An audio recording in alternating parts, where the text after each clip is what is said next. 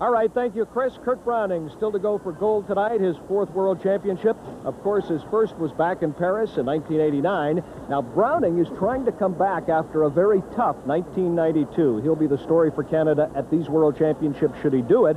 The other big story, of course, happened last night.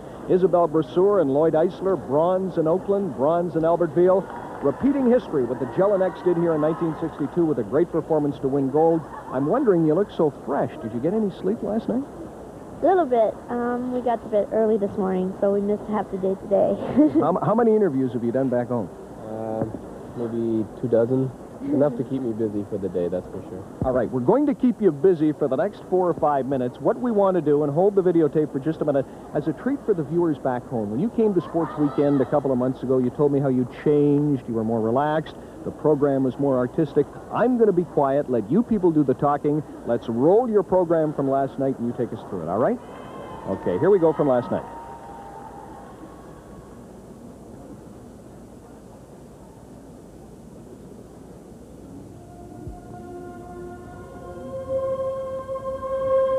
Starting from the beginning of the program here, the program starts out slow, which is right away a change from last year's program of going 900 miles an hour, right from the opening note. Coming up is a very sort of innovative spin where it's a camel spin that goes right into a pair spin. I think it's really good that the program this year is starting slow, because I was a bit nervous when I came on the ice, but just with the music, you know, it just got in my knees, and I just tried to follow the music, and we went really softly, and we got into the program really quickly. Coming up now is what everyone calls is our infamous jump, I guess, our side-by-side double axels, and we nailed them really quite nicely here. From there, we kind of knew that the program was going to be a good one. For sure, we had still the 2 throws to go and like a lot of jumps and lifts, but when it starts really good like that, it starts really good. Our program is a completely different style this year. We've worked on line and the total look of the pair. Our first throw, a throw triple salve. A scale of 1 to 10, that's usually about an 8. It wasn't perfect, but it also wasn't, you know, a big major mistake in the program. I think one of the big things about our program this year is it's such a well-packaged program that we like to skate clean, but if you don't skate perfect, then we still have what we consider a good program, and I think that gives us the marks that we've sort of been looking for in the past.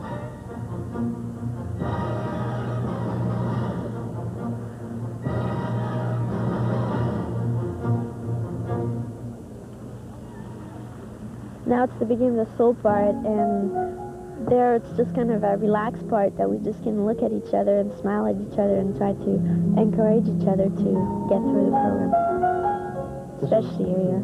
Yeah, this is where we've made the most changes, the sort of good line, the softness, where both of us are a little bit more at ease with our own personalities, and really we're letting the other person sort of lead, especially in my case. Isabelle is sort of taking control of the program, and I'm just going along for the ride at this point.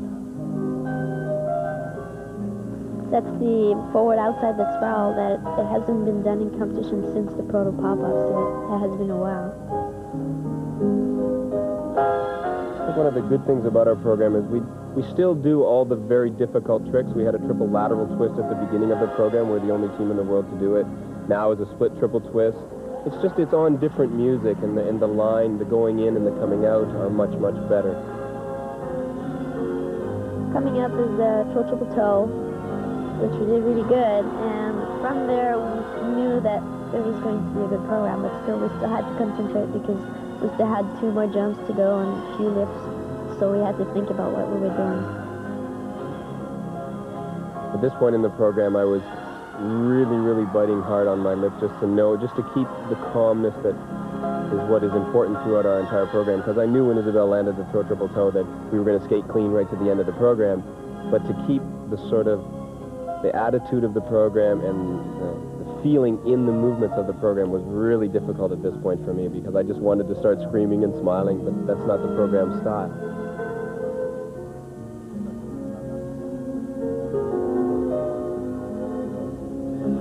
now the last part's starting, and when you know that you're feeling pretty good up to there, it's really easy to get through the last part.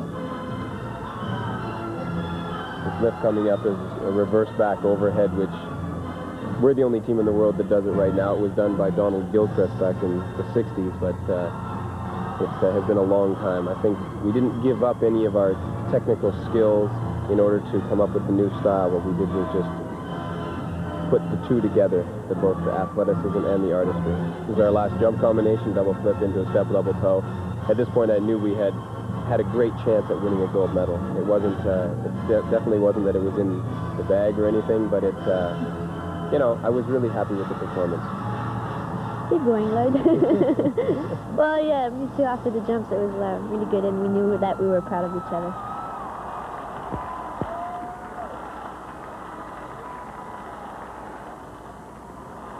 Lloyd Eisler Sr., your mother is here, Isabelle. Do you notice the Canadian fans, the flags, the cheering when you're out there? Yes, we did, and it was really hard, especially at the end of the solo, to concentrate because everybody was there and cheering so loud for us, and all the skaters and the coaches, and we could see them jump already before we finished our skating. But we had to keep going and just concentrate. But it's great that they're here. All right, I know you have many obligations. It's one thing to say you're going to change, you're going to relax, you're going to calm down. It's another thing to do it. How did you achieve it this year? I mean, the program is still basically the same. You two are different. I think the biggest help, Isabelle and my coaches have really made me realize that I didn't need to be so aggressive and so overbearing to do what I had to do and to get the job done. I always used to think that if you didn't put in 150% effort, then you weren't doing the job. And now I can put in 75 or 80% of the strength that it requires and still get the job done and manage well. And Isabelle's been there behind me to make me realize that I was doing the right thing, because sometimes I felt stupid doing it, and she was there to say, no, it looks really good and you're doing the right thing and it's helping us. So I think it's a big credit to them. Well, I know I speak for Canadians from coast to coast tonight. History repeated itself. Congratulations, a world championship. I know you're going to skate in Lillehammer. Well done. Isabelle Brasseur and Lloyd Eisler. Still to come, Kurt Browning. Let's go back to you, Chris Cuthbert. Thanks, Brian. From two new world champions to a trio of Canadian greats, 62 world champion Donald Jackson keeping Elvis and Kurt loose. More from Prague after this. The 1993 World